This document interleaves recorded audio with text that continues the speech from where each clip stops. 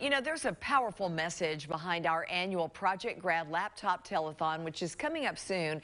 If you support this effort, you're telling Knoxville's inner city students working so hard that you believe in them and you want to invest in their future.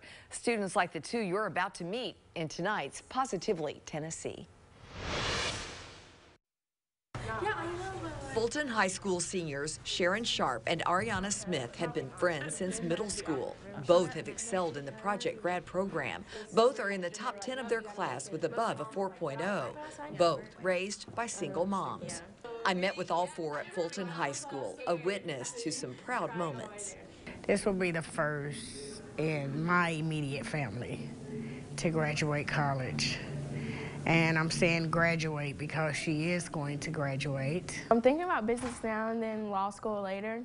I heard it's easier to get in law school without a pre-law degree, so I'm thinking business and make it stretch further. I work a lot of hours, so Sharon has really done this on her own a lot. I mean, she wants more than I have, and that's what I want her to do. I want her to be able to stand tall and have her own life and be easy and not struggle and work a lot of hours. I just wanted to be different, and I've always wanted to be a leader and make a difference in people's life. They've gotten to know Project Grad staff well over the years. Kenzie Zimmerman is a beloved teacher and mentor. She was a Project Grad scholar who went on to earn a master's degree, now giving back at her alma mater. Because of my experience getting to know what that's like, it has really helped, even in conversations with students individually, to say I've been there and I know what that's like, and to get to continue to grow the opportunities and give students even more opportunities than I had is a fabulous thing. Sharon and Ariana were among a group of Project Grad students surprised by fall cheerleaders and staff last fall who came to Fulton to announce they had been accepted to the University of Tennessee. And we were all like, what? And then they call our names and we couldn't stop crying. When we told Ariana and Sharon about the laptop telethon and community support for it, the tears started flowing again. Thank you. It means a lot to a lot of people like me, because I know I'm not the only one that is going to UT and doesn't have enough money for everything. So it's just, we really appreciate it. I want to tell the community thank you, because you do have hard-working students out there, underpaid parents that really can't afford what they're doing for her.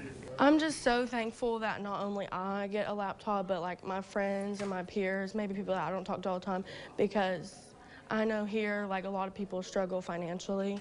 Thank you. I'm very thankful. Very, very thankful. That is great to see, and both those women have those young ladies, I should say, really have some lofty goals out there, and I think they're going to achieve them, it sounds like. They do. Ariana, as I mentioned, wants to be an attorney. She wants to work with disadvantaged people, and Sharon wants to be a veterinarian. Great. They're going to achieve their goals. They will be there. They really will. No doubt. We want to remind everybody our Project Grad Laptop Telethon is coming up Thursday, March 26th from 6:30 until 6:30, morning till night.